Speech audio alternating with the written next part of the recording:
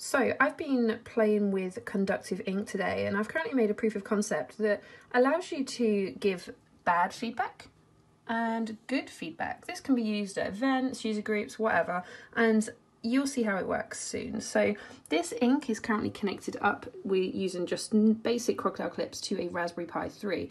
Nothing special. It has got a Pi cap by Bare Conductive on it, and this gives the ability to add touch capacity, and it also then is obviously connected to the conductive ink, which is also made by Bare Conductive as well. I'll put links in the video as well.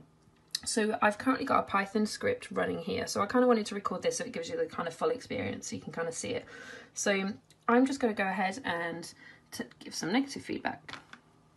And you just saw that I just touched that, right? So you can see that we've got one electrode being touched and a request has been sent. So what that's actually done is that's actually gone ahead and called Microsoft Flow, and we're going ahead and creating entities in the background, doing all sorts of stuff. So let's just go ahead and look at the other option.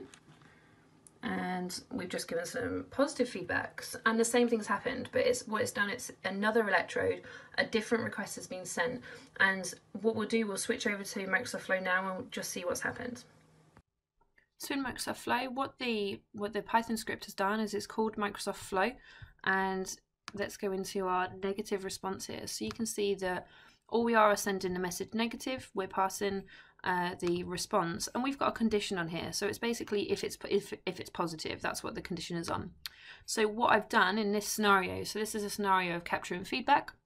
I've just made a server response entity.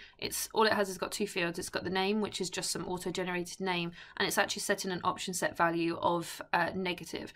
So you can see then in the positive response that we can see here, the positive response will have gone on this side, which is your positive outcome, and it will have set the other option set. And this is a core proof of concept just to show you what's happening. Now it's in the CDS, you can go ahead and report on that, add some more flows, add some more actions and automation based on that.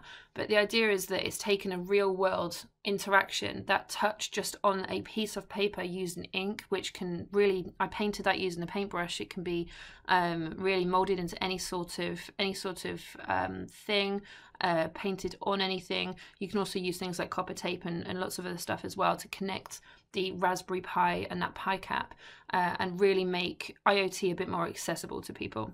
So yeah, I hope you've enjoyed it.